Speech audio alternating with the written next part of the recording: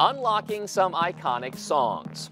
Sony will buy Michael Jackson's stake in the world's largest music publisher for $750 million. Under the agreement, Sony will pay a lump sum of about $730 million, as well as distributions to the deceased pop star's estate.